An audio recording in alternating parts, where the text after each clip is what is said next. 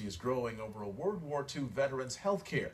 The 92-year-old, who is blind, says the insurance company is giving him the runaround, forcing him to pay out of his pocket for his own care, and now he's filed a lawsuit. Orange County Bureau Chief Eileen Frere talked to the veteran about his ordeal. Bill Crawford does his best to get around, but the 92-year-old admits he needs more help these days.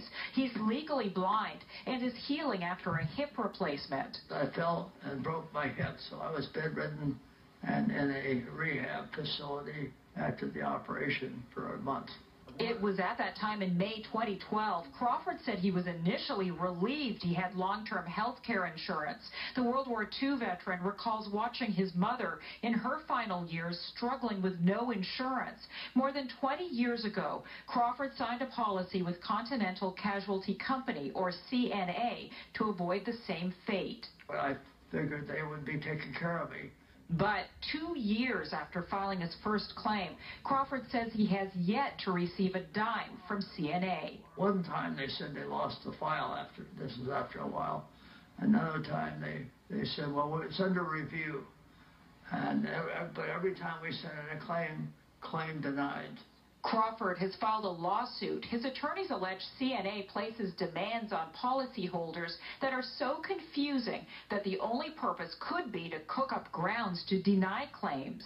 Crawford says that his insurance agent did not tell him that the policy was a reimbursement plan, meaning he would have to hire and pay for care up front and then submit receipts to try to get his money back. After paying nearly $60,000 out of pocket, Crawford says he supplied CNA with all documents requested, from doctor's notes verifying his ailments to his caregiver's timesheets.